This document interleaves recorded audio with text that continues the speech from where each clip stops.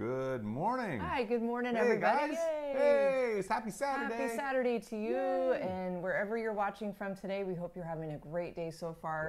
Yeah, right. Yeah. Yep, it's Saturday, October 23rd. Wow. Right. We're Sean and Allison McManus from Hi, guys. Spoken Garden. If this is the first time you're here joining us, we're so thankful you're here. Yep. And We're here to help you become a better gardener. that's right. So no matter what your gardening level or experience, we're just happy you're here because we have an awesome community of people that show up almost every Saturday Yep, whenever everybody's so busy. And we love you guys. You have And- great questions, great interactions, and everybody's so supportive, and we love that. I That's know what we we want to do. foster. We're so thankful for you guys and for everybody that joins in later in the replays and watches our lives. Yep. So thank you for being here. Thanks, guys. Yeah, so real quick, our topic today is unusual fall planted bulbs. I know. I am so excited to dig into this a little bit, you guys. It's going to be because so awesome. there's so many bulbs that I know you guys are going to love as well that maybe you've never heard of before. Yeah, there's some that we've never heard of either. There are a couple, and I know. It's awesome to just learn about these new bulbs and like, oh wow, well, we could have that I know. too. Well, of course, you know So- I want all of them. Nah. So we still have a little window of planting opportunity as well because Sean and I here we live in Zone 8B here in Tacoma, Washington, and we actually haven't got out and planted our bulbs yet. We got a still couple have here. a whole bunch. Got a couple here. So- what do we got? We got 50 tulips to go and 50 daffodils. I know. So, Well, and then we have a new. We just got a box yesterday or the day before from High Country Gardens. Yes. Which we still need to open up because we kind of forgot what we ordered. Yeah. I don't know. There might be a couple of the unusual bulbs in there as we were planning. But aren't these beautiful, you guys? I know, Look look at at these. these, yay. Wow. Yep. So it's always so exciting. It's kind of like, you got to do all the work now and then wait for months until they bloom. But when they start blooming in the spring, it's like the most exciting thing. It's like your yard wakes up. I know, It's I just love like, it. plow! And it's amazing to have that feeling and see all that color and beauty. Yeah, I know. So. And it's just, I don't know about you guys, but we run around our yard and, check almost every day to see the progress of how, how high the bulb or how tall the bulbs have risen out of the ground and where, We what's the actually status? do. Like, what do they look like? Oh, Take pictures. They like- grew maybe half an inch yesterday. I know, Wow. it's ridiculous. But we're obsessed and we love our plants. So Yep. And we love gardening We too. do. So you're here because you like or love gardening. And so we're here to talk to you today about unusual fall planted bulbs and take on any garden questions you might, yeah, definitely. have. So, Definitely. We yeah. love hearing from you guys. So far, some of you are starting to chime in the chat. yeah. We've got Who's good here? morning to Liza. Morning, Liza. Hi, Liza. Good Hey. morning, Sherry. Oh, morning, Sherry. Sherry, can we come with you, Sherry? She's boarding her plane to Cancun right Oh, now. you're killing us, And Sherry. we want to come with Oh, you. Man. Can we just pop us in your suitcase? Yeah, can we be a stowaway? Oh, you're gonna have such a fun trip. Can't wait. Thank you for watching, Yeah, by the way, right? on your Thanks way for to being here. amazing Jeez. trip. And, That's so cool. have a great trip. I know, have an awesome trip. Hopefully you'll see some whales. You'll have to let us know. We love whales. Yeah. Love. Wow. I get so excited seeing whales. Okay, so yeah, we've had, it's been a great week. Hopefully you guys have had a really fun, productive week. It's been kind of a mix of like dry, cool fall weather and then rain. Just deluges. Just downpours of rain. And some wind pushing through Oh around yeah, we had here, some crazy windstorms Yep. around here. So, Yep. maybe you're kind of seeing the same weather. It's fall. It's a little unpredictable Yeah, for some right. of us. Yeah. So yeah, it's just it's beautiful to see all the leaves and all the trees are just Yeah. bright oranges and yellows and reds. It's just such a beautiful. It's one of my favorite seasons, I think. I know the change of color and the coolness and the love crispness in the air. It's amazing. So yeah, we love it. So. And bulb planting. And bulb Yay! planting. So so we're going to be talking. We had a poll out earlier this week. Oh, In fact, yeah, let me pull up the picture here. Yeah, that was so cool. So okay, so we asked her, and thank you to all of you who chimed in on the community poll that we put out. Oh yeah. So the question was, are you still planting bulbs this fall? So we're just kind of wondering about that. We are. So yeah, we haven't started yet. Obviously. So we had 4 options. So we had, yes, I still have more bulbs to plant. And 59% of you, which was the highest rating, said, yeah, I still have a lot to plant. Yeah. And that's, we definitely fit there too. Nope, I'm all finished planting. About 28% of you said. Oh, you guys are awesome. You're already got done. it done. You're way You ahead. guys are awesome. Wow. 0% said not yet. I'm still deciding if I want to plant fall bulbs. So nobody's in the like, I don't know yet, kind of. Pretty decisive. Yeah, group of everybody's like people. yes or no. That's cool. Or That's no good. bulb planting, no bulb planting for me this year, and 13% of you said that, and that's Oh, fair, okay. because Yeah. maybe you have like perennial, I'm thinking like daffodils and things that always come back. They're really reliable every year. You don't really have to get out and do anything else. Or you've already planted all your bulbs, you're out of space, and what you have fills in because they keep multiplying. You're doing a great job in your garden. I know, right? So the only really cool. the bummer, we've talked about this before. We had a whole other bulb live a few weeks ago. And we talked a lot about how we love tulips, but sometimes it's such hard work to get those in the ground, and then they're not guaranteed to come back every year. Yep. So it's such a letdown sometimes. Well, and you gotta fight with the squirrels and the other critters that like to eat your tulip bulbs. I know. So, Yep. So the struggle is real. The struggle is real. So did somebody else? Yeah. Good morning to Delphina. Delphina's joining us. Delphina. She says football season is done. Oh. She said her team came in third at nationals in Austin last weekend. So now she's back to Saturday morning gardening. She's happy to be here and has lots to catch up. That's fun. Lots of catching up to do. Right on. So we're Good. so happy you're here, Delphina. So up in the we have a poll going right now. If you're just joining in. Again, hi to you. It might not be morning, but we have a question up. Have you planted any bulbs other than tulips and daffodils this fall? And 75% so far said no. So just daffs and tulips. Okay, tried and true. Can't go wrong. 25% of you said yes. Which is super cool too, because that means you're very adventurous and you're trying some new stuff, and that's always a good thing. Well, and you think, when you tulips and daffodils are the most probably highly marketed fall planted bulbs, right? I mean, they're beautiful. Highly recognized. They're highly recognized. Yep. They're grown all over the world. I mean, that's what you normally see. That's what's marketed. You'll find those in the box stores like Home Depot and Lowe's and online. But there are so many other fall planted bulbs. Yep. So we're excited to share some of those options. That's what we're going to share with you today. So. But first off, maybe we should get into some of our questions from our viewers before we get into those unusual bulbs. Okay, let's get started. So we have some questions from the past couple weeks. This one comes from, let's see if I read this right, from Four Stry Peepaws. Sean wrote this down. So, how to overwinter potted mums. This was a video from last year. The question is, would you have taken cuttings from those plants before they had the haircut? And it's a really good question because timing when you want to take any cuttings, especially stem cuttings, that timing is very important. And so for the mums, yes, we could have taken some cuttings from those plants before we gave them the haircut, right after they were done flowering. So for the timing on the mums, you can take the cuttings generally after they're done flowering. It's hard to do that though, because, well, it's not hard to do it, but it's usually something you wouldn't do after the flowers have actually flowered, because they've already gone through the reproductive process. They're starting to shut down a little bit. That vigorous growth that usually happens before they flower has already passed.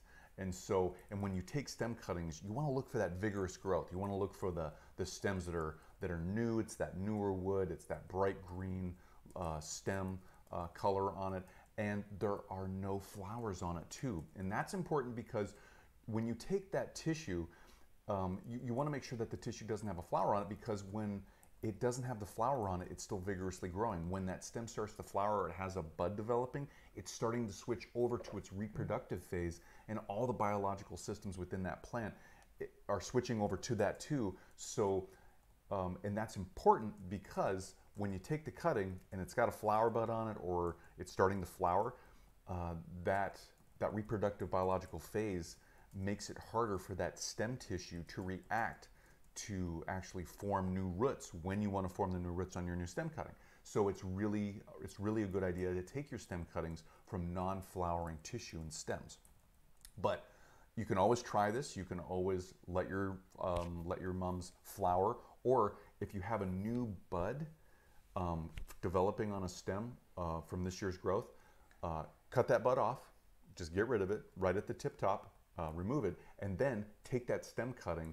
Take your cutting, that 4 to 6 inches or so of stem, and try it out. See if it takes root. There's a chance it will. But once that flower opens up and it reaches that reproductive phase, your chances of getting roots on that stem decrease. So it's not impossible because you can always use different root hormones and some different methods, but it's a lot lower. So yes, we could have taken those stem cuttings. We could have taken stem cuttings after it flowered, but our rooting rate would have been a lot lower. Yeah, so we want you want to increase the odds, right? That they're gonna, if you're gonna go to the trouble of doing that on the plant, you want to make sure they root. Yep. So I hope that answers your question. Okay. I think so. So, all right, cool. So cool. Thank you for Thank you for the question. Yeah, that's great. Okay, so next question comes from Emma Lemke on transplanting lavender plants from the front yard bed redesign. So we, really quick side story, we had some lavender plants that were in the wrong place. That was totally my bad. Put them under a tree, kind of in the shade. It's okay. What a mess. So they survived. They survived, barely. They were kind of growing goofy and whatnot. They were stretching, but they were okay. So I planted those years ago before Sean moved in, years ago. So Sean and I moved those, was that last year or 2 years ago? 2 years ago. 2 years ago. Yeah. They're thriving and looking really good now. So that's what that video was about. We were moving them. So Emma says, thank you. We are preparing to buy our first house. Congrats, Emma. That's so cool. Really cool. Yeah. And I want to take my lavender with us. Oh, I totally can relate to that. She said, mine is quite healthy and I just don't want to leave it in an apartment I don't live at. She wants to take it. Yeah. Yeah, Emma, thank you for asking the question. This is a great question. You should, if you want to take the plant with you, you should totally take it with you. Fall is a great time to transplant perennials. Good point. And so what you want to do, if you have these, does it say, did she say if they're in a pot? She said she lives, it didn't say. I'm kind of thinking it's an apartment, maybe she's on a ground level or something and has them in the ground. Okay. Whether you have it in the ground or in a pot, you want to make sure that, if you have it in the ground, you want to take as much of the root system with it as you can, so it's not as stressed in its new environment once you replant it and transplant it into your new yard. So saying that, depending on how big your plant is, go out on that root system from the base of the plant, from what you see above the ground there, from its crown area, its grow area, and go out. Maybe go out about 6 inches, go out about a foot. If you think you need to go out a little bit further from that, from the very edge of the foliage, then do it. It's always better to go further out and then work your way in to see where those actual roots are coming from. Excuse me. Maybe go out about 1.5 feet. Try that. Start going around, take a shovel, dig around the perimeter about 1.5 feet out around your plant. Start popping them up and see where your roots are at. Gather as much of that root system as you can. When you transplant the plant, before you even start digging, make sure it's well watered, it's healthy. You don't see any other types of pests or diseases or anything on it, because that can influence your plant survivability in your new garden. If you do see that, just act accordingly and try and treat any disease or pests on it as best you can. And then that'll let you know too, once you get the plant into your new yard, you need to baby it a little bit more and keep an eye on it a little bit more than you would if it didn't have those pests and diseases, so it can survive. So yeah, and follow the best practices for transplanting a plant. Gather that whole root system, put it in a tarp or a pot, get it over as fast as you can to your new yard. Dig your hole where you're gonna plant it. Dig it twice as wide as you would deep, so you have that plant has the ability of its roots to get out into the new soil that you're going to plant it in the garden. It has an easier time getting out in that soil and establishing its root system. Also, site the plant correctly, meaning if you have lavender, you're going to need full sun. It's going to need to be well-draining soil, and you're going to have to make sure that it doesn't stay wet all the time. Even well-draining soil, if it stays wet all the time for lavender, it can start to rot. It doesn't like a lot of that. So you need to have really well-draining soil and make sure there's no standing water at any point. And then just make sure to, depending on where you live, you might want to add some mulch around that root system to insulate those plant roots and help regulate that temperature of those roots, so those roots can get established faster and the plant can get established faster. That's good advice. So yeah, so just follow general practices for transplanting plants. Fall's a great time. Keep the stress levels down on your plant. You're going to do great. That's a great question. Well, okay, I'm actually thinking for Emma's sake, because I would be worried if I was a newer gardener and I'm like, I want to take this plant. Like, what about traveling in the car? Like, what would be the best way to get it in the car over to where your new location is? Good question. Yeah, good follow-up. Maybe a tarp or a pot, whatever you can put it into. And then if you're putting it in the back of a truck, which isn't a bad idea, but depending on how fast you're going to go, it could dry the plant out. It could damage the leaves and stuff a little bit, because with that wind flow, the leaves can get dried out a lot faster, especially if they're not in a ground or have a lot of moisture around those roots to replenish the moisture in those leaves. So if you're in a back foot truck, put it up next to the cab. Put it up as close as you can to the cab so it gets a little protection from the wind. That's a good idea. If you're going to put it in the car, just gently put it in there, depending on how big the plant is. Go roots first, so it kind of goes in. If it's like this, it kind of goes in this way, and then get it situated nicely and set it down and get it stabilized so it doesn't move around in your car too. And then if you don't have a truck, you know, which a lot of us don't, like just put it maybe in a tarp and just kind of carefully put it in the back of your trunk or wherever you need to go, right? Trunk or hatchback. It just depends on how you're going to do it. Yeah. I'm just thinking ahead, you know. And Emma, I can completely relate, because in the future, Sean and I already know we need a lot more space, because we're out of a lot of garden space and we want to move to a different neighborhood in the future. And I'm looking around the yard, I'm like, we're taking that plant, we're taking that plant, all those plants. So it's like, I don't want to leave anything behind either. I already know this. Preparing Sean now. I've been informed. He's been informed. There's a lot of plants that we're taking with us. So yeah, so thank you, Emma. Yeah, I hope that was helpful, Emma, and congrats on your new house. Yeah, that's really exciting, and we can't wait to hear from you. Please let us know how the plant's doing, and if you have any other questions, let us know. That's super fun. Let's check in with the chat. You guys, let's see. Okay, so we have to say hi. Real Jingy's here. Hey, Real Jingy. Hi, Real Jingy. Hey, Real Jingy's like all teched out. He's watching us on his phone, but then he's also got his Roku streaming from another phone. So he's kind of got all kinds of stuff going on. So we're just happy you're here, and yay. Yeah, we missed you, buddy. I know, we did miss you. Fam Tai. Oh. Hi, Fam. Fam. Fam's here. She said good morning to everybody. Mark Pando. Good morning. Mark. Morning, Mark. Mark's, this is fun. Okay, so Mark says, Mark always has awesome plant ideas and suggestions. It's always fun to hear what you're planting.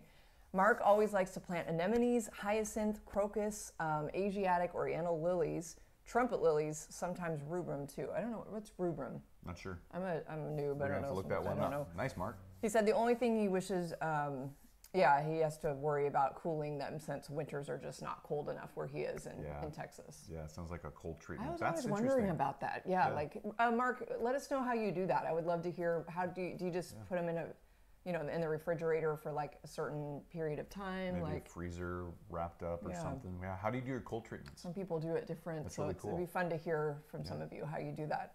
Yeah, and especially in Texas too.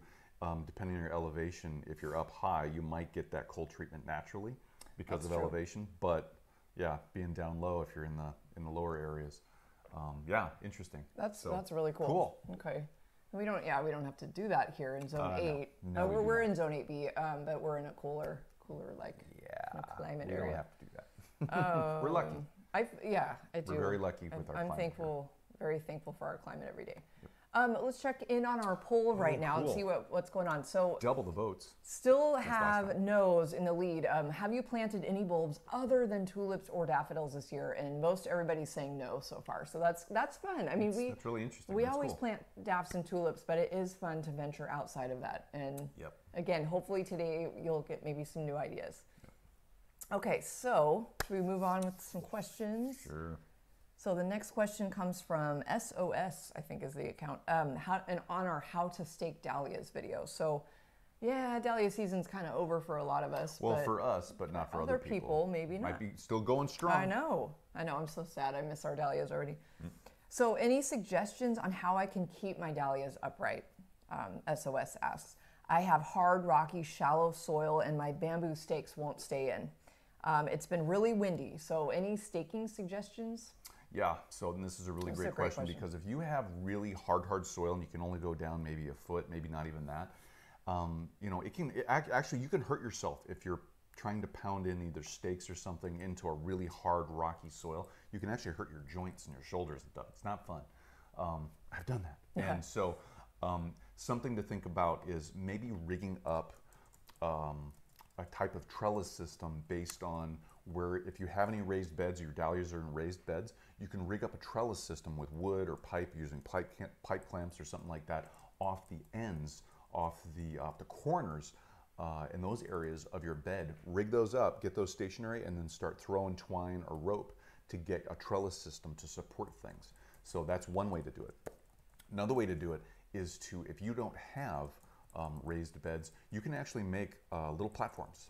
And they can be on the top of the ground, or they can be a little bit below the ground, or you can put them, basically they can be a piece of wood or something that's actually flat that you can then build off of to build your support structures for a trellis. And if you have a flat piece that's kind of open, you can put a rock or maybe a cinder block or something on top of that to keep it down in the wind, keep it stationary, and hold up your plant. So you would just need about 2 or 3 points, maybe 4 points, with those flat surfaces, then build up from that, off that platform, that surface, and then put your stakes, throw your rope up in your twine, and there you go. That's 2 ideas, so you don't have to penetrate down into the ground, because the last thing you want to do is pound and pound and pound on a stake or a pole to get it into the ground and not get anywhere, destroy your posts and hurt your body. You don't want to go down that road. So those are 2 ideas that I would suggest you do, SOS. I think that's a great, I know, that's so hard when you don't have that rocky, or you've got that rocky soil, that you can't, the stakes just don't go down deep enough. You might get 6 inches, then it's just boing, boing, boing, and your actual stake is actually bouncing off the hard pan or the rock, and you can see it just bounce every time you hit it. It's frustrating. Well, and it makes me wonder, how does the plant even survive? Because the roots need to get deeper than probably the stakes can go. So for some of those plants, some of the plants they can. It depends. Plants can adapt. Yeah, that's true. They kind of grow out maybe instead of. Yep, they'll grow out and they'll adapt, especially if you build the soil up from that point up. You can always build the soil profile up from that point. But usually a soil profile that you've built up won't be as stable as getting penetration down into the ground to the native soil. So that stake, if you're just putting into the built-up soil, it'll easily get knocked over because that soil's so loose. This reminds me, Sean and I have a project coming up. I don't know if we mentioned that we have a bed in our yard. It's a pretty long, fairly full sun bed. We treat it like full sun, right, in our backyard. I'm not sure. He's not sure what I'm doing. Well, we have this bed that we need to kind of redesign and build up. When you said build up, I was like, oh yeah, that bed in our backyard. We have this row of beautiful plants that just, some of them are really not getting big enough like they should be, and You're talking about the planting strip to the right of the gravel path walking out. Yes, the one with our hot lip salvia that we love, and that seems to do okay, but... Yeah, talk about hard pan. Oh my gosh. It's probably, how deep do you think our actual soil is before it's just like hard pan? 5, maybe 6 inches. It's so shallow. Maybe, and that's including the mulch. I mean, it is so that's shallow. A good point. So, I mean, so we need to update that and build that up, and that's going to be a project. We'll show you that. Yeah, I'm excited because we're actually going to further extend. We're going to build the bed up and build the soil, and then we're going to actually take out more of our grass in our backyard and make a bigger bed because we literally have so many more plants to get in the ground, and we're running out of full sun space. We are really running out of space there. It's kind of fun to be creative though and make that space. It's funny. I just glanced at the chat and Stromy53, which hi Stromy, so glad you're here. Stromy was just saying, Stromy discovered that most of her yard does not have direct sun. So it's kind of like... Oh, you have an interesting challenge. It's like when you have those challenges that you want to work with, you have certain plants or whatnot, you can be a little creative sometimes. Yep, you need to be, but also there's a lot of plants that'll grow under not full sun conditions. There's a lot of options.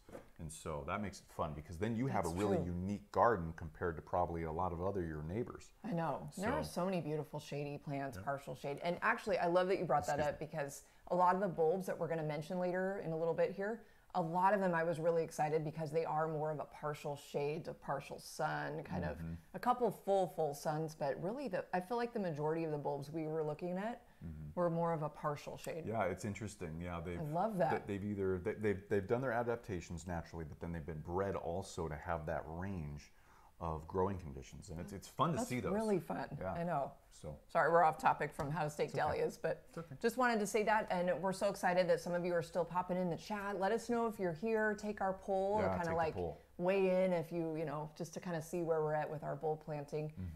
Real quick, coming back to what we mentioned earlier, Mark mentioned that he said what he does to cool his bulbs down. This is his plan.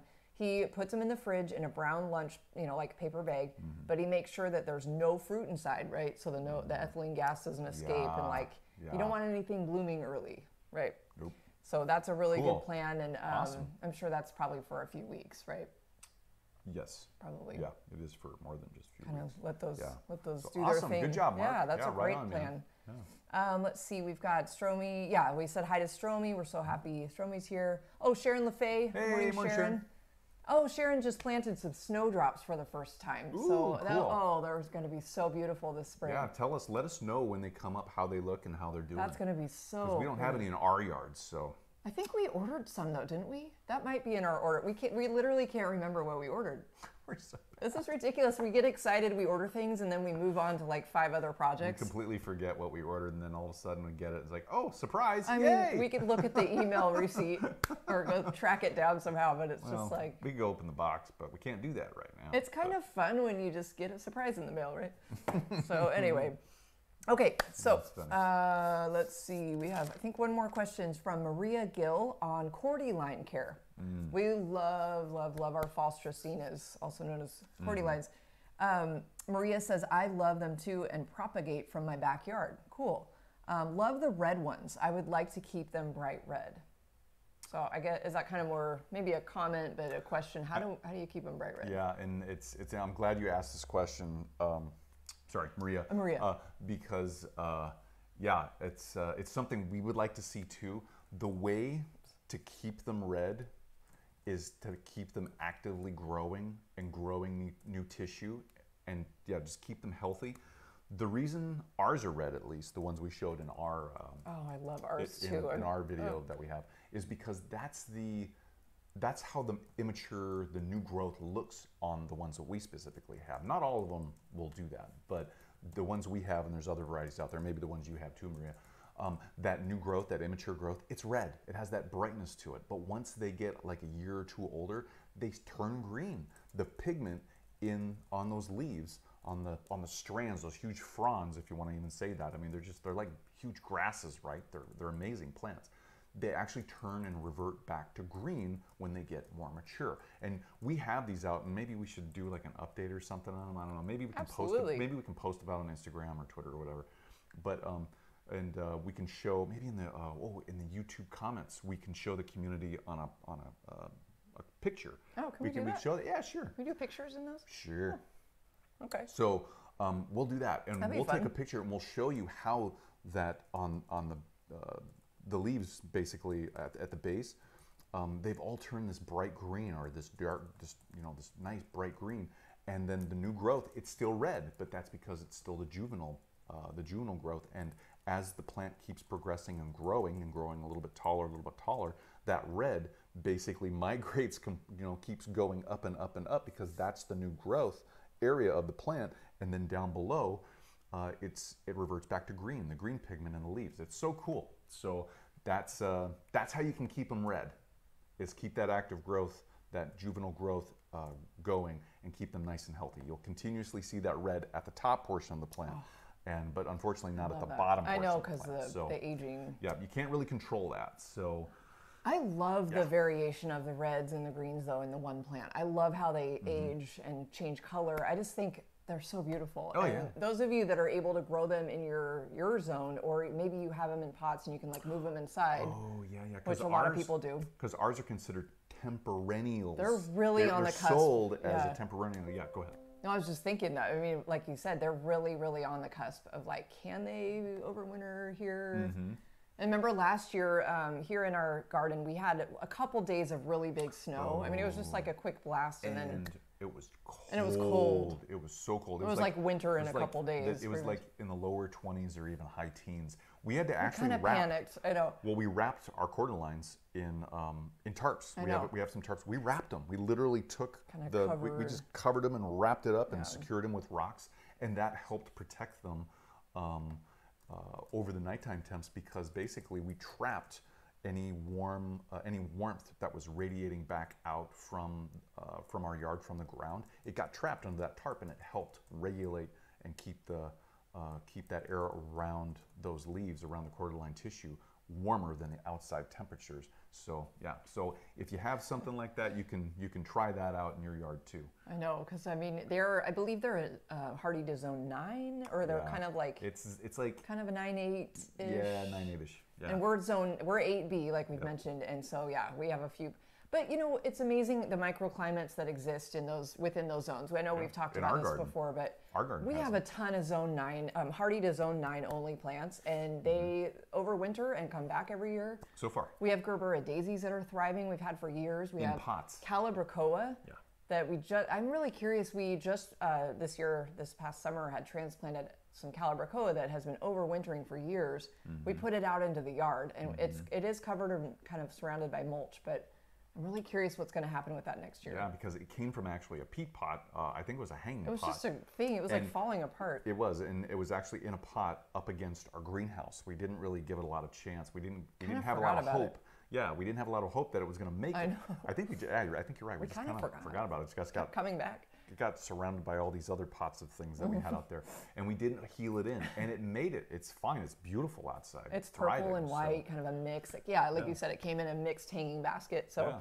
So fun when you have surprises like that, you know, and those of us that can overwinter cordyline in our yard, it's so rewarding. I mean, we have it, like you mentioned, we have some in pots, we have them in the ground.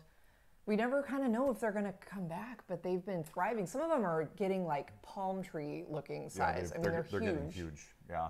They're really tall. If you have them in pots, or you have anything else in pots that's kind of on the border of, it's kind of right on the line of, is it hardy, is it not hardy?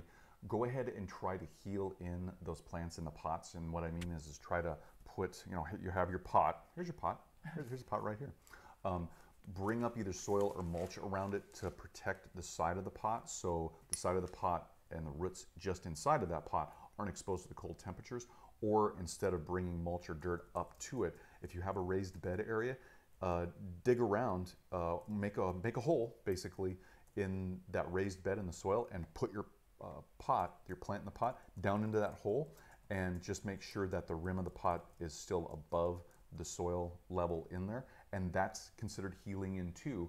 And you can protect your plants and their roots that are along the sides of those pots from the cold temperatures, and they're going to overwinter a lot better than if you didn't do that at all. So just throwing that out there. So. Sorry, I'm like furiously typing. She's typing fast. So real quick, Sherry Osborne was joining us from the airport. She's heading on a really fun trip, hopefully, to Cancun. So she was just saying, goodbye, have a great week, everybody. Oh, yeah. So I was just like, we want to catch her before she turns her phone off. So we're so thankful you were able to just hang out for a little bit and just kind of like, connect with everybody. And thank you, Sherry. Awesome. Have an awesome trip. Get lots of sun. Enjoy that sun. We have a lot. Okay, so I want to... So we have some new members here that names I haven't recognized yet, so we're really thankful you guys are here. Right on. Bernadine says, Bernadine's here, and Bernadine, this is always really fun. Bernadine received a mixed sun selection of bulbs, and not sure what's in it yet. Ooh. So really, she mentioned really excited to really fun. See what comes up. It's kind of going to be a surprise. Yeah, right. So that's super cool. Bernadine. Woo-hoo. So, and I think it was Sharon was mentioning, we were talking about how, really, or maybe it was Stromy, sorry, I forgot who I was talking to, was saying, it's really frustrating. A lot of bulb suppliers are running out and things are out of stock. It is later in October. A lot of people, they started advertising and getting people, getting their stock and supply in probably right at the end of summer. Yeah, August too. There was some stuff coming out in August. So we weren't ready yet for thinking about that. We were still in full summer mode like most everybody. So someday we'll get a little faster and get out ahead of that. But whatever. But I was mentioning that as we get going into our today's topic, we did work really hard to try to find bulbs that are still available at most of the suppliers. Yes, and we have. So when we go over these, just to prep you guys, there's a link in the description, just below the first paragraph on the description of this video here. If you want, go down there, click on that link. It's actually the bulbs. It's a list of the bulbs that we're going to talk about, and it gives you some basic cultural information. And where it'll grow, like zone and sun needs, and how big it gets. And then the furthest column over on the right hand side of it is the actual bulb supplier, a link to them online if you want to go check them out and then buy them. And they should still be available. As of yesterday, when we finalized that, they were still available. So some of these, yeah, we can't, you guys, we cannot guarantee that they're still available. But No. you know, it's like if you fall in love with one of them, like we always do, put it on your list for next year. You know, and as soon as those bulbs come on the market, you know, just grab as many as you can. Yeah, so, and sign up if you go there and you like what you see that's a from good those point. guys. If you like what you see from that bulb supplier, sign up for their mailing list. Sign up for their catalogs, and so you will get those, and you will have a much better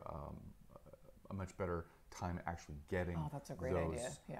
A better chance to get those bulbs. Great idea. So yeah. And so, real quick, the document that Sean's talking about is pinned at the top of the chat, so you can just click right on that and go right to that. good job. Now, none of these are affiliate links or anything for us. We created this just to help you guys, and we couldn't put all this information on the slides. It was just like too much. So we wanted to have one spot where everybody could go and be like, oh, I want that. Most of the bulb suppliers we used for today's topic, again, our topic today is unusual or unique fall planted bulbs. So it's going to be so fun. So we kind of bounced around Brent and Becky's bulbs. Yes. They always have an amazing, unusual supply of different fall and spring bulbs. Their selection is very unique. Really unique. And it's just BrentandBecky'sBulbs.com. They're the best. We've met them in person. They are the just nicest, Sweetest couple. sweetest, amazing people. Yep. They live. They're out of the East Coast. It's a family-owned business. Yeah, Virginia? Yeah, I think so. Yeah, out of Virginia. So we love them. We love you, Brent and Becky. We also went to High Country Gardens, where we have. We just ordered some bulbs there for the first time this year. So, and we've heard good things about their selection. So they had some great options too for bulbs. Yep, and then there's HollandBulbFarms.com. You're going to see some of those on that PDF, that downloadable sheet. So yeah, there's a lot of great selections all over the place, and we just want to really show you guys and highlight these unusual bulbs. We think they're unusual. We think they're unusual. I know, that's the caveat. Some of these you might have heard of before. Some of these are, you know, maybe you already have in your garden.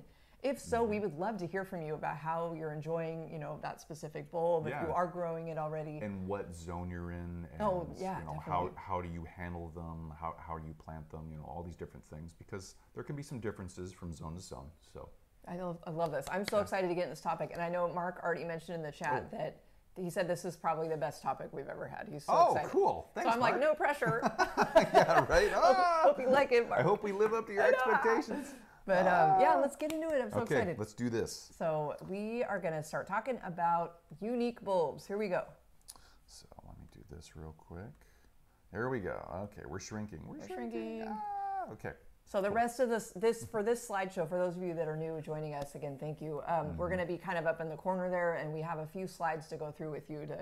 We figure this is the best way to show you and present the information. Yep. So unusual fall planted bulbs. And you need to Of course, you need to add these. this year. Yes, add these. Plant enablers. So before we get into this, we want you to think about, you know, what kind of fall bulbs do you usually plant or think about buying every year? And we've already heard from a lot of you out in the poll. Let's check the poll. You know, there's, you know, it's Let's usually see. daffodils and tulips. Yep. It's the go-tos, and that's great because they're really heavily marketed. They're beautiful. We know about them. The nurseries have them. Home Depots and the big box stores, they have them. So it's something that's readily available that we go to. But what about some of the other types of bulbs that you have? You know, are you thinking about adding those? So just keep that in mind. You know, just kind of get those thoughts going there.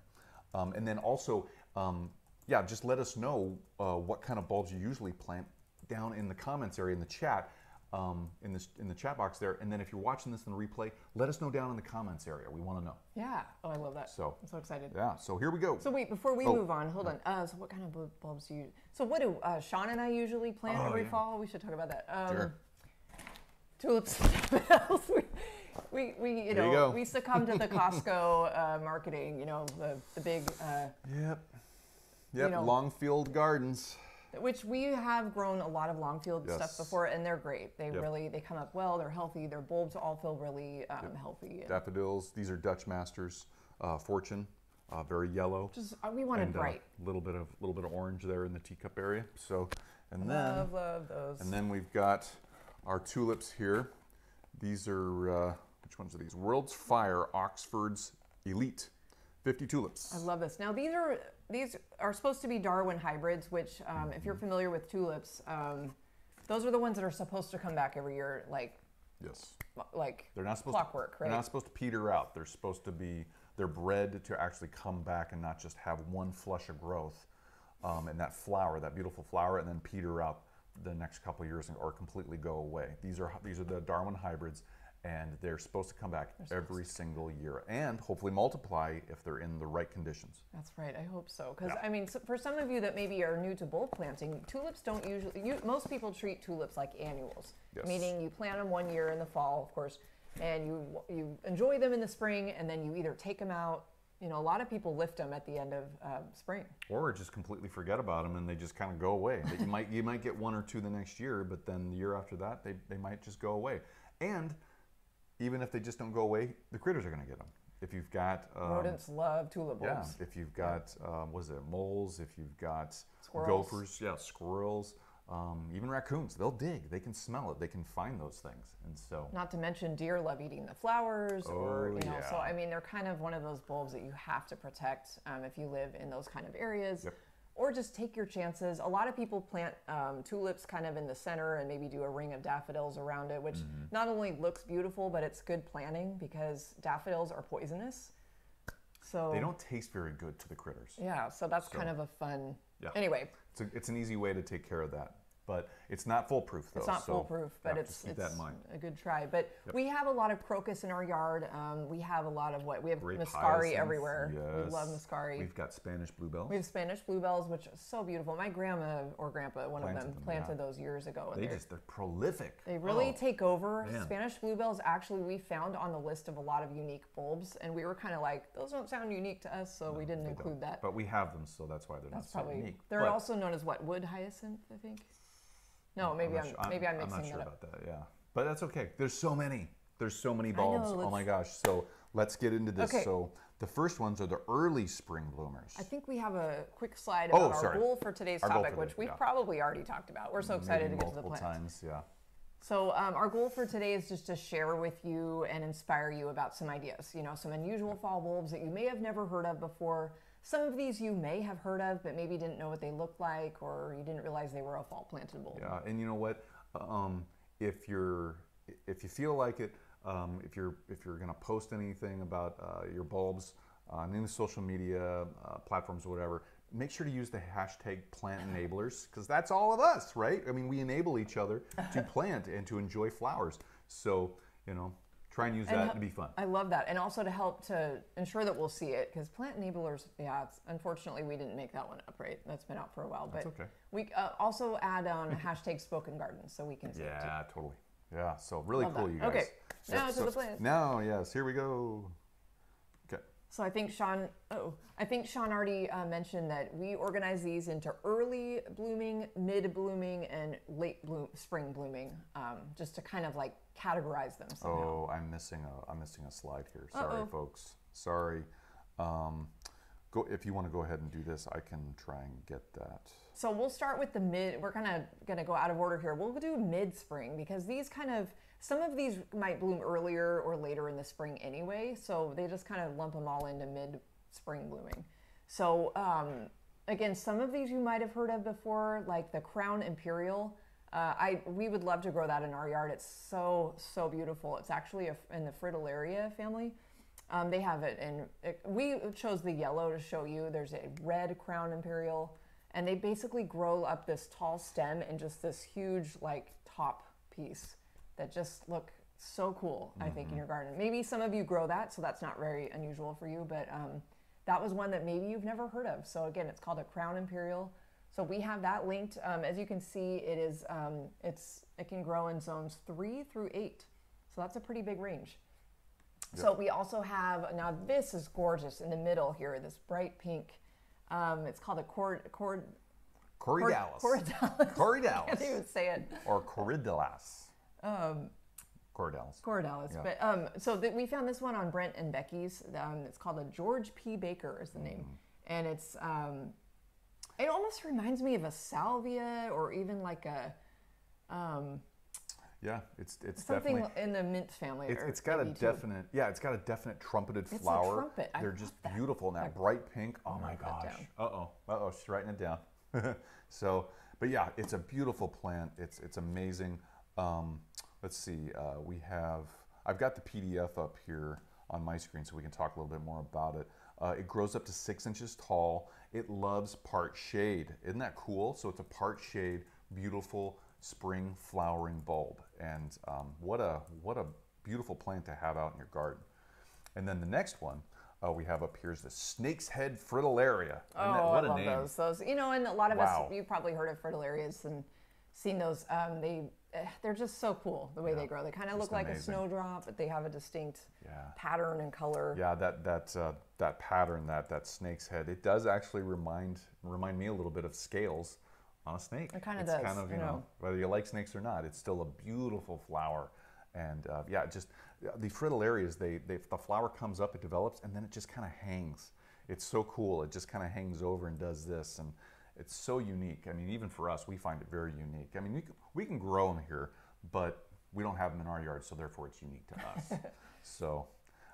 We have a couple other, one additional Oh, yeah. bulb. Now, it was hard. We found a lot more early blooming or late blooming, but mid was a little bit of a challenge. But I think some of you might really like this. This is actually a foliage plant. If you look at additional bulbs at the bottom there. And maybe I shouldn't say it's a full foliage plant, though, because it does bloom with a spike of like red berries in the summer. Yeah, it has berries. It's the darndest thing. I know, and we didn't show a picture Like of this it. huge, like it's like a mass of this huge berries, of these bright red really berries. beautiful. Well, maybe it's not like that, but maybe it's just like that tall, and it's just like this cylinder of tightly packed berries. It's amazing. It's so cool. This is a lot of people call it the Italian arum. So it's again, it's a foliage plant, and we have more information on the sheet that we have pinned at the top of the chat. Yes. So if you click, that was a Brent and Becky's find, I believe, and they talk a lot about it on their website. So you'll definitely want to check it out. It's a 3-season interest plant, and who doesn't love that? Yep. Plus, it's a part shade. Yep. So there's a lot of it grows in zones 5 through 9. Yeah, it's beautiful, you guys. Amazing. So It's that such would a be unique that's plant. a cool option. Yeah, and sorry guys, I can't get the right now. I have all my I have like Dropbox turned off so my computer doesn't completely freak out and freeze the frames and all this and mess up the live. So I can't turn that back on and grab the live the first slide for the early bloomers, but we can tell you about them. And so the early bloomers, and when we say early spring bloomers, we're talking like the beginning of spring, maybe even the end of winter too, depending on how that year is going and how early your spring actually starts.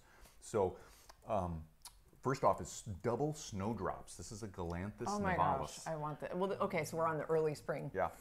And guys, if you want to follow along with what I'm talking about, what we're talking about here, open up that bit.ly link for this PDF and you can follow along because that's what I'm looking at right here. It grows this double snowdrops Flore Pleno is the cultivar. It grows in zones 3 through 8. It's full sun to full shade. It has such those sun needs, the shade needs, huge range. I mean, it's the whole range of either sun or shade. So that's so cool. Oh, I just realized what you said. We can't pull this slide up right now. What do you mean? The early spring. No, because I'm not bummer. connected to the Dropbox. Oh, you guys have to look I've at got to turn it off. You I'm have sorry, to look guys. at the double snowdrops that he's talking about right now. Imagine a snowdrop, which I think a couple of you mentioned you planted, but it has this it's a double. So it's just really, it's petite, but it's really like full, like headed. It's pretty, it's beautiful. Yeah, click on that link for Holland Bulb Farms. Go there and check it out because you'll just be like, wow, it's so beautiful. I wonder if... So next up is the Glory of Snow Pink Giant cultivar of Chunodaxa. I think I'm saying that right. I've never had to pronounce this one before, so bear with me. It's a Chunodaxa. It grows in zones 2 through 8. Full sun to part sun or part shade.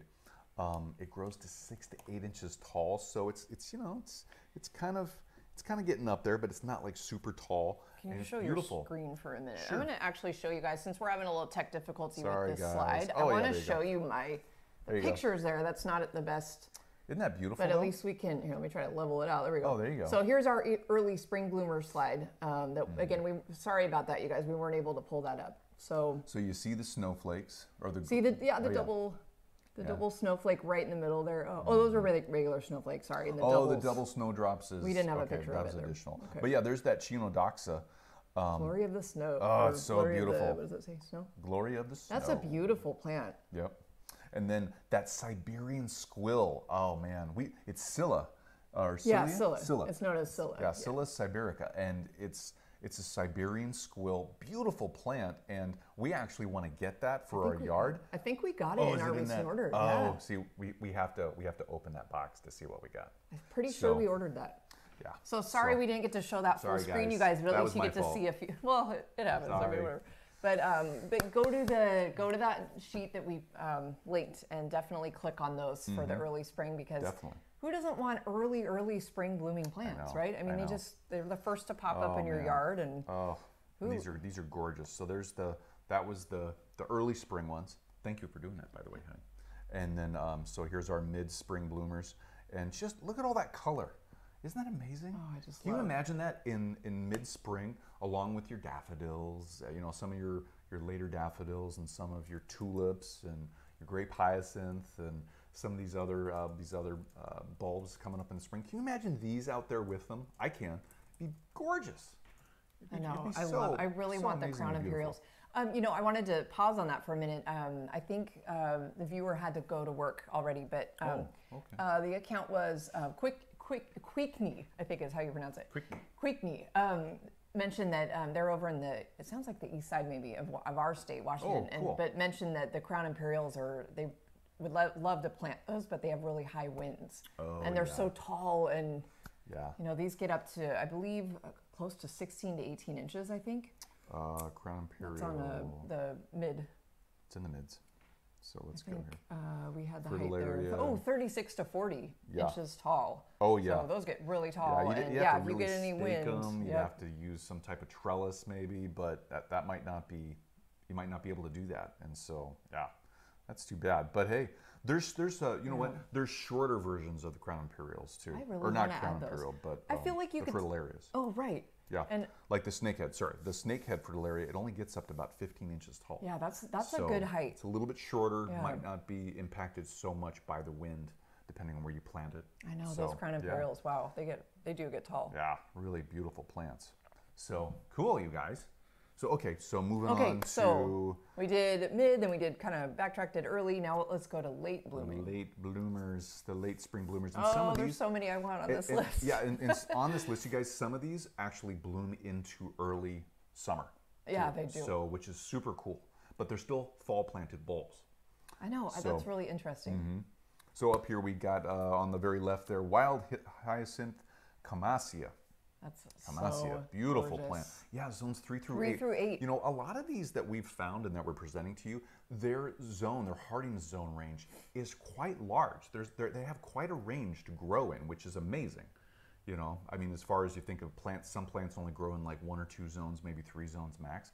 These have a range of zones. I mean, even that robustus pink foxtail lily, 4 to 8, zones 4 to 8. That's a good range. That's a good range. You know, so look And at the that. foxtail lilies come in a lot of other colors. I fell in love with the yellow one, and I believe this was from Holland Bold Farm, but they have them in other places as well. They have a bright yellow Bright one, you guys. yellow. I mean, Oh. bright yellow. It's beautiful. Love it. It looks just like this white one, except it's just yellow, and it blooms. The blooms start opening up from the bottom of that whole inflorescence of that whole large spike of flowers. It starts on the bottom, and then it progresses up to the tip top. So it'll take it a little while to go from the bottom to the top, and you'll have that flower for, I mean, it could be probably 2 weeks, maybe a little bit more, depending on your climate and how well they're doing out in your garden. Oh, I love those. Oh man, beautiful. So beautiful. But Oh. unfortunately, a lot of those foxtail lilies have been sold out at a lot of places. Yeah, But this one, as of last night, was still available at Holland Bold Farm. Yep. So go check it out, you guys. Yeah. Get our either go there right now just based off of this Holland Bulb Farms or hollandbulbfarm.com, or download, open up that PDF and click on that link on the far right. So, and last up on this slide, Sparaxis. That is Harlequin so flower. I love beautiful. those. It's these beautiful multicolored, like star-shaped flowers. And look at all those, just that mix of color. And this was from American Meadows. They sell them in a mix. So you're going to get like a variety of color. So that's pretty fun, you know, to kind of Look at that range. 2 to 10. I know, Jeez, zones that's 2 through huge. 10. Yeah, in zone 2, hardiness zone, it gets pretty darn cold in Yeah, zone that's 2. really exciting that So, wow. they can be grown in and up to a hotter zone like 10. Yeah. These kind of remind me of anemones a little bit, where you can plant them kind of any time, and I mean you could actually wait and plant these in the spring for a summer bloom too. Yeah, maybe. So yeah. I believe it said that on the website. Oh, okay. Yeah. I don't remember that. So, but I love yeah. all the color, just the variety there. Those are really So amazing, you guys. So beautiful. Yeah, and then there's some additional bulbs listed there. The Tritelia. Tritelia. It's hard to pronounce. Now, Brent and Becky's. So yeah, so there's two on there. There's two cultivars. There's the Silver Queen, and then there's Rudy, and both are gorgeous. So make sure to go check those out at BrentandBecky'sBulbs.com. And then Silver Bells, Ornithogalum. Ornithogalum nutans, I think. Sorry, maybe. some of these botanical names They're are fun, aren't? Yeah, botanical names probably are fun. not saying them correctly because we're not experts on botanical names. Well, but to each their own. Tomato, tomato. right, everybody says it different. But those are a really beautiful option as well for a late bloomer. So these are just some ideas, and I mean, I could see. I'm already looking at the pictures, and sorry we couldn't fit all the pictures on the slide, but you know, you can kind of mix and match. I've always loved the look of a tall, spiky flower mixed in with, you know, like a grouping of other shapes and textures. So I think that foxtail lily is really cool. I think that would look beautiful in a garden. Can you imagine the foxtail lily planted in and around possibly large alliums? Oh, that would be really cool. That'd be interesting. Because we have large alliums in our love alliums. That's in our garden, and they bloom a little bit later into, you know, they're kind of a late spring bloomer for us. And so, can you imagine those in there with that? I mean, that would be beautiful. Either that white and the yellow foxtail with a white globe allium, or the purple. Oh man, that would be gorgeous. We were so bummed recently. We tried to get alliums are so popular that's one that is unfortunately sold out in a lot of places. Like they're just out of order. We found some, I believe it was High Country Gardens had some beautiful blue alliums, you guys. I think they might still be available. They're not on our list because it's not a very unusual bulb. A lot of people plant alliums. But they wouldn't send them to our state, and that was complete news to us. They sent us a really apologetic, sorry. According to the USDA, they told us we're not able to send alliums to Washington State. And we were like, what? Yeah. That was news to us because we order alliums a lot. Yeah. So we were super bummed. We tried to plead our case, but it is what it is. It is what it is. But those are available, you guys, and they were really, really pretty. Yeah. Yep. Go check them out. Yeah, there's so many bulbs here. There's so much to choose from. And so we hope this helped you and inspired you to try out some new bulbs and add them to your garden. Yeah, I know there's a lot. I really like the Cordalis. Oh, man. The George P. Baker. Oh. That was I believe that was no, I forgot which slide that was. But I'm not sure. Anyway, lots and lots of options, you guys. So with that, what do you guys like from that list? What were some of your favorites? I know maybe you saw that a little bit. Hopefully you were able to see some of those. But if you click on the links of the PDF that we have pinned right at the top of the chat there, you can find every single bulb we talked about right on your screen. Yeah, and when you go to those websites, you'll be able to find, they have a listing on the websites, usually in their bulb listings from like pull down menus. There's specialty bulbs, unusual bulbs, hard to find, or it's just different kinds of bulbs. There's a title for that at each one of these websites. If you're not interested, or you want to look at more unusual bulbs that you're not familiar with, click on that specialty link. Find that link from those drop-down menus and go there and check out, because there's a lot more. These were just the ones that we felt were unusual to us, and that fit into our categories that we wanted to present to you of early, mid, and late spring flowering bulbs. So there's a lot more to choose from. There's so many. Yeah. So let us know what you liked in the comments there in the chat area. We'd love to hear about it. I know there's a few things we've got to read out loud on the chat. So let me back up here. Hi to Victoria Lynch. Thank you for joining us, Victoria. Victoria is planting daffodils, muscari, allium, and crocus this year. Nice. First time planting bulbs. Oh, congratulations. You're going to have so Victoria much fun. said she got a little excited. Yeah, right? It's easy to Why do. Not? So that's super fun. Can't wait. And Victoria, something that helped us out last year that we were just like, why haven't we bought one of these yet until now? It's a bulb auger. Oh, yeah. Yes, go to either Amazon or or another place out there that you can buy them. It's basically a big drill bit, and it's an auger. You put it on the end of a power drill, and you can just make all your bulb holes in big areas. It helps save your back and a lot of time digging. I think we have that linked on our Amazon shop. We have a new Amazon storefront that we're starting to gather and collect our list of favorites. A lot of you email us and ask us on different social media, like, what's your favorite this or what's your favorite that? What do you use for this? So we're gathering all that together just so you can we can tell everybody to go to one place. Yeah, I think it's amazon.com/shop/spoken garden. And we already have some things listed on there. I think the bulb, if it's not, we're going to add it today because I know that, and again, a lot of you might have already planted some of your bulbs already. But which is fine. Yeah. But when I just mention that to you, Victoria, and any of you other guys out there that are still needing to plant your bulbs, go and find a bulb auger. It'll really help make planting a lot easier, especially if you have like 50 or more bulbs to plant. I mean, even 20 or more. I mean, digging individual holes or just large areas, it can get really exhausting, and you don't want to overdo it. And a lot of you probably watch Garden Answer. She uses those a lot on videos. Oh, and she's you can got use some them. big ones she has too. A ton she of has different sizes. Huge augers. We find that we just need the one. That's fine for us. We use it for planting perennial plants as well. Yeah. I mean, it's very useful. So it's fun to. It goes fast. It just makes planting easier. It's easier on your back. You don't have to do as much digging. So it's a great tool. Yeah. So let's see what else is going on. So,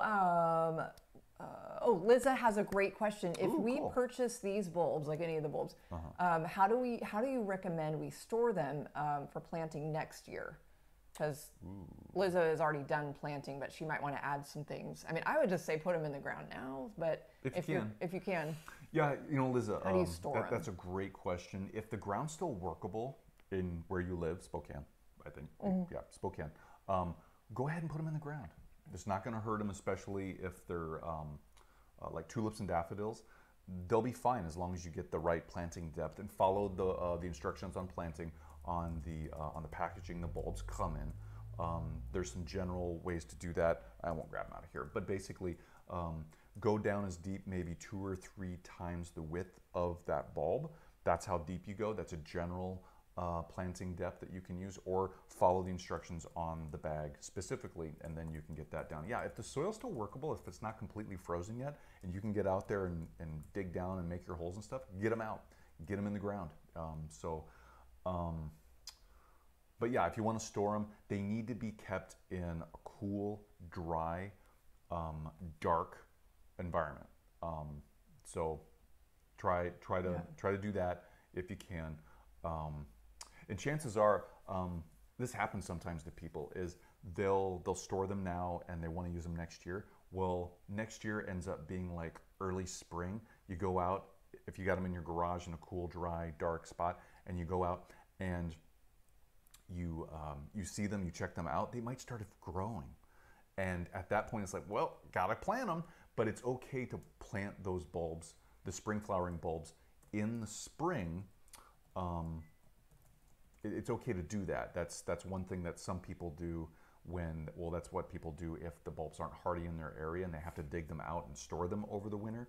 And then what they do is once they start sprouting and the threat of the cold temperatures that the bulbs aren't hardy to pass, those people will actually take those bulbs out and plant them in the early spring, and then they grow and they're fine. So be aware of that. If you're going to store them, they might start to sprout. I know we have a few bulbs that we haven't planted from last year, and I think we'll probably anemones, beautiful windflowers. We've got a bunch of those still. They came in a giant quantity, and I guess we just never planted them all. So we still have a little bag of them, and we've been keeping them stored in a cool, dry place. So kind of think we should just throw those out this fall sometime. Yep, get them out there. Let's get them out. Yep, get them out there. Then it's done. We don't have to worry about it. And Liza mentioned she wants to try. Where did I just see that? Sorry, let me look. She wants to try the Harlequin mix that we showed and the double snowdrops. So actually, I'm adding double snowdrops to our list too. And then let's see. So a couple other things. Actually, this is hilarious. Queekney said regarding the alliums that they wouldn't send to us. Unfortunately, she's like, just have an Idaho friend get them. Right. But I actually think they might be banned in Idaho too. So it's kind of like, what alliums? Apparently they're invasive and on blah blah blah. So we've never had a problem. Never had a problem. We've had alliums sent to us before, so whatever. By another company. I wouldn't care, but I really wanted the blue ones. They don't have them in stores around us, so whatever. I will get over it and just move on. Let's see. Queekney said she wanted to try, or they wanted to try snowdrops as well. So that's cool. Woohoo. Right totally love those. Jay Harrison is here and said she's really happy to be here. Missed us. We missed you. We missed you. Really thankful that you're here. Sharon mentioned that Sharon's tried the snakehead fritillarias that we showed, really? which are Wow. so beautiful. Yeah. Said they didn't do that well last year, so hoping that they bloom and do better this year. Yeah, totally. Yeah. Yeah, We so hope we were so too. mentioning that too. Megan Tran is here. Hi, Megan. Morning, Megan. Hope you're doing well, and thank you for joining us, Megan. Megan asked, have we ever tried perennial tulips in our garden before? So the answer is yes and no. Yes, well, as of last year. Last fall, we planted some Darwin tulips. The Darwin hybrids. The Darwin hybrids, and they Color came up blends. they came up this spring. They did great. They were beautiful. We had great germination and growth and stuff from them. We don't know yet how they're going to do now with a full year because we just got that first flush of growth.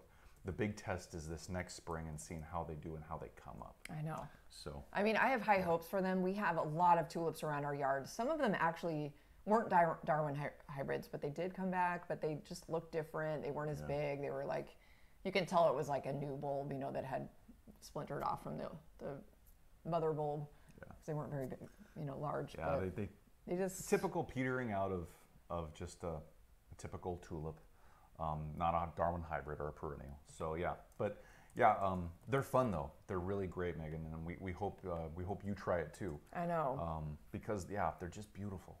So let's see what else is going on here. Yeah, so that. Wendy Stragos. Hey, or morning, Wendy. Sorry, I probably just said your name wrong. My bad. Stragos. Asked about Lily of the Valley. Have we ever? And which is, I believe, a fall planted bulb as well. Lily of the Valley. It wasn't on our list, so we don't grow it, so we can't really speak to that. I don't think we had it on our list, or did we? But I believe that's a fall planted. I don't. Sorry, she's saying we got it.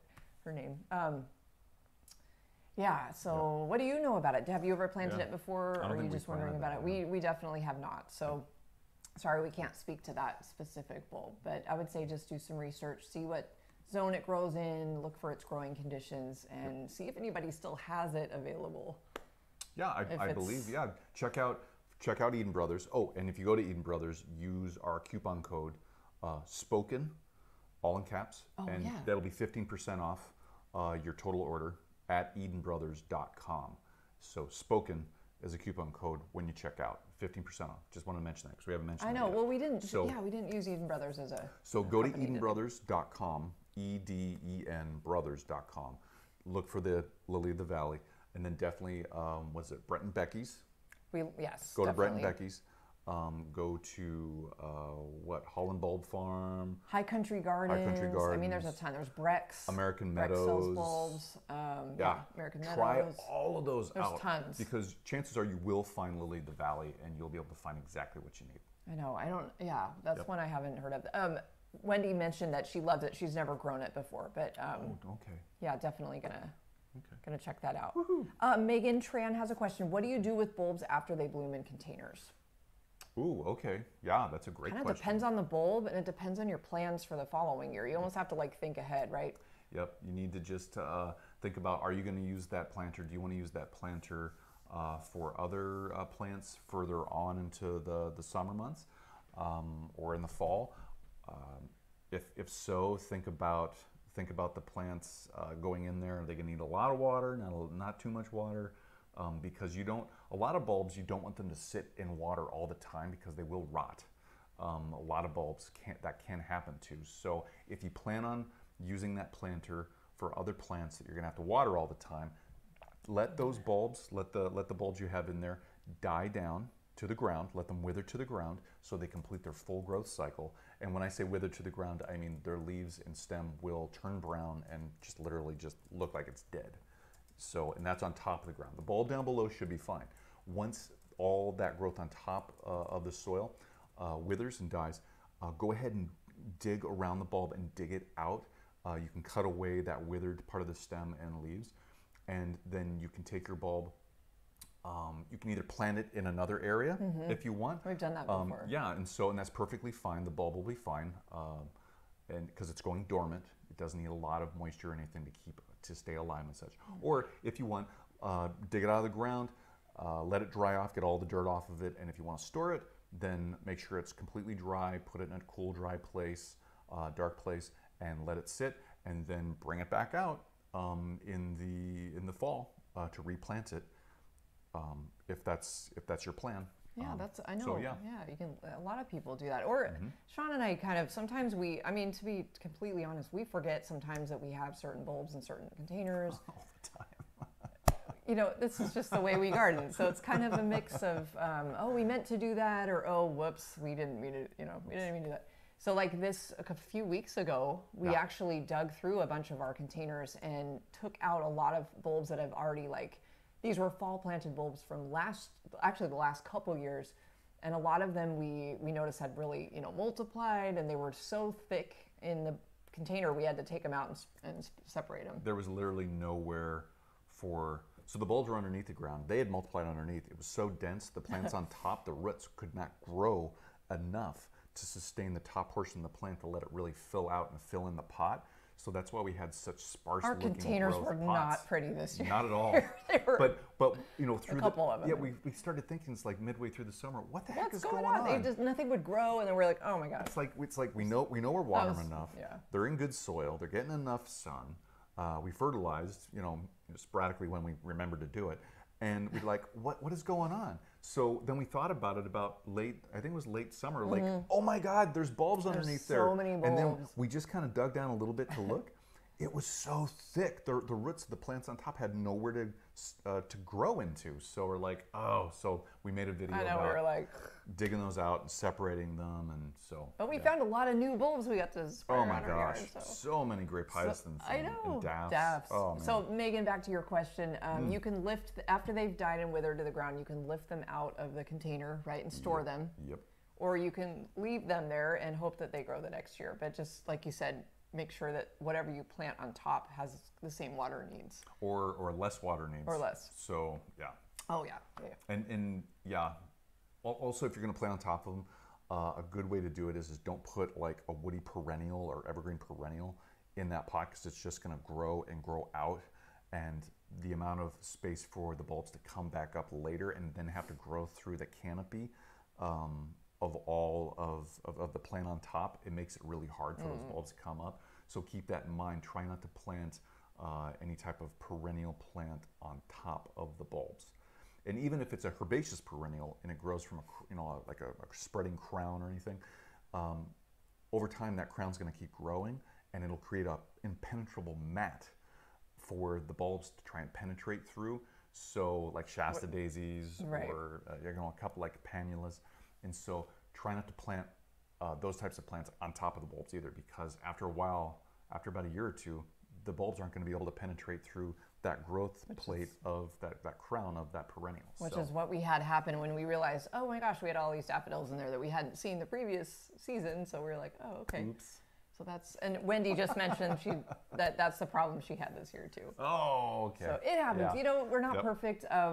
It's just fun to experiment, and then sometimes, unfortunately, you get busy and forget things, and sometimes you have happy accidents, and sometimes you have containers that look like not so good garbage because not so good. There's no room for the plant. So, it's just I don't know. It's a balancing act. It is, and this is a good reason why a lot of gardeners take notes every year of what they plant, really where they plant it, and that's why those notes sometimes come in handy too, because you can't remember everything. All of us are just go all the time. So taking those notes and be able to refer back to those can really help in situations like this. And I mean, there's so many amazing garden journals out there. Some of you are really organized and have some amazing systems, I'm sure. Sean and I find that we're so organized in our office and with our business, but then outside it's kind of like our time to experiment, and there's a lot of things, that we do pretty regularly, but then some things we're like, well, we'll get to that later. Sometimes it's organized, and sometimes it's organized chaos. It's organized chaos, and sometimes that's okay, right? We love our garden. We just wish it was a little bit bigger. Keeps things interesting. Don't we all? We all want a bigger garden, more space, right? Always. Yeah. But we're all over the place. But we love all of those comments and questions, you guys. I hope that was helpful, and it's really fun to think about.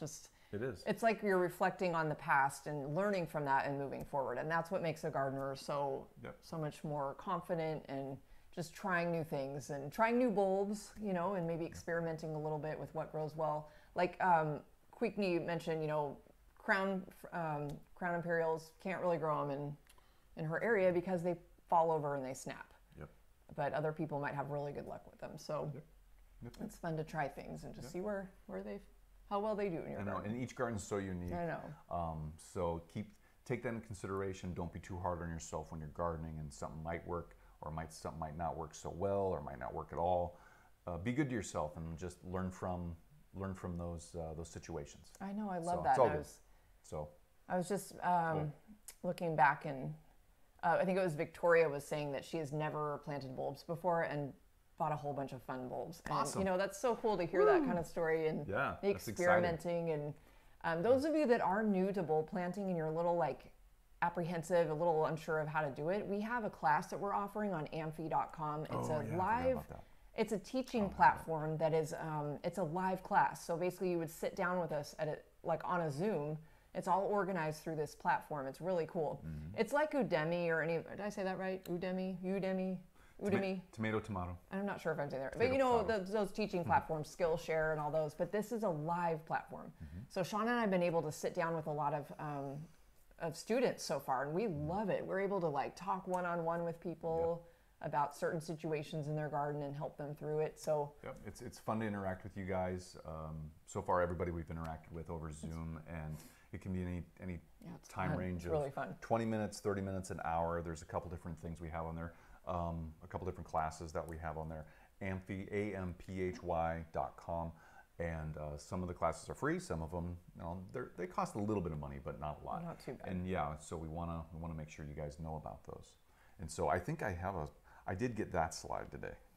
So maybe I can throw that up here. Well, Sean's grabbing that. We also just put, they're kind of doing a Halloween special on their platform right now. So we have it's not listed on this slide, but we have a Halloween, spooky, scary plants class that we just added. Yeah, 10 scary plants. Just for a limited time. Yep, it's going to be fun.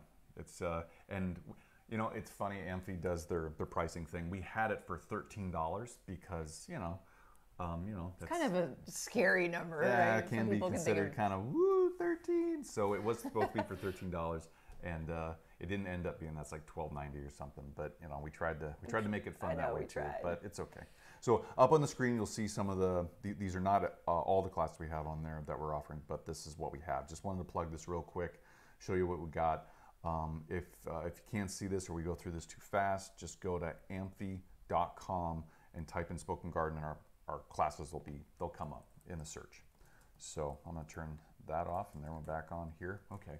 So guys, it's what a fun topic this has been. Oh, this has been so much fun. I know we could just talk for another hour about bulbs, and we could all research together and find things. But we just showed you a sample of what's out there, and that's what the goal was today, is just to kind of, just kind of alert you to, I guess, and bring to your attention that there are other bulbs beyond tulips and daffodils, because a lot of the marketing surrounds those type of bulbs, maybe alliums, maybe crocus and grape hyacinth, but there are so many more out there that are so beautiful. Yeah, and don't be afraid to try some of these new bulbs out, or even just plants in general. Just make sure that you take into consideration your hardiness zones, your USDA hardiness zones, and then make sure to take in consideration what growing conditions you have in your garden that you can offer some of these plants so they can come and thrive in your garden. So if you do those two things, there's a lot more inside each one of those things, but if you do those two general things, you're going to be successful, and it's going to be so beautiful. Your garden's going to look so amazing. I'm so excited.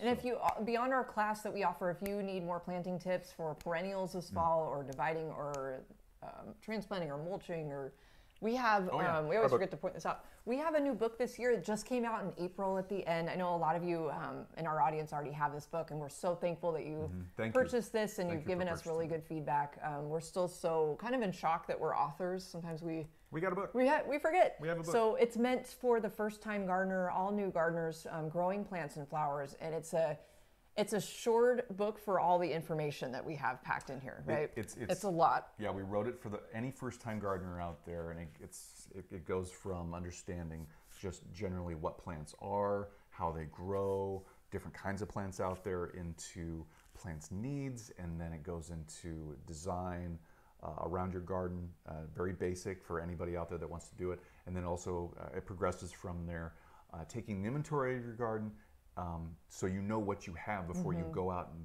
get your plants, because that's important, right?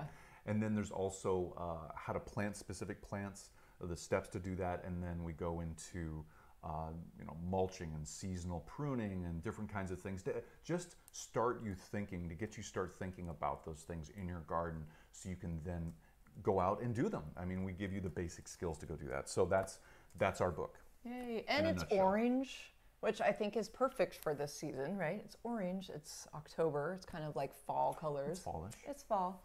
And it's a great time to read and get ready for the spring. So especially for those of you that are new to gardening, it's right now and going into winter is just, reading is like, it's the perfect time of year to, especially around here because it's getting stormy, it's getting cold and good rainy. inside. So good inside material to just get snuggled, get snuggy and Did you say snuggy? Snuggy, comfy, that was cute. and read a Snuggy, book. comfy, cozy. Yes. That does sound like winter. That sounds nice. That does. I try. Oh, real quick, speaking of gardening books, you guys, keep an eye out because starting next month in November and every month after that, we are working with our publisher to do a whole bunch of book giveaways. Yep, Cool Springs Press, Cordo Homes. So we're so excited. So we're going to be offering a different book every month from some of our favorite authors. Book giveaway. Probably on Instagram, maybe on YouTube, but keep your eye out on both platforms. Yes. Probably around mid-November. Yep. That's so stay tuned. Little hint. Yep. Hint. So, guys, with all that, we've said a lot today. We hope you have some great information now about these unusual bulbs and just gardening in general. We really enjoyed talking with you and all your comments and questions. So super fun, awesome. you guys. Yeah. If you like this episode, please give us a thumbs up so we can just hear from you. And Real Jingy, we love you, buddy. He's telling everybody, go snack on that thumbs up button. Yes. Thank you. So yes, we appreciate totally. That. Thanks. A lot of you are signing off because it has been kind of a longer show. Yeah, so a little bit have a wonderful weekend and rest of your week. Yeah, be safe out there. Be safe. Go buy some bulbs and have fun in your garden. Watch some football, whatever's on your list. Eat good food. Eat good food. Yes. Or snacky food if you feel like it. Sure. Yeah. Have a great weekend, you Thanks guys. for being here, everybody. Thank you. Yay. We'll see you later, okay? Bye, everybody. Bye-bye.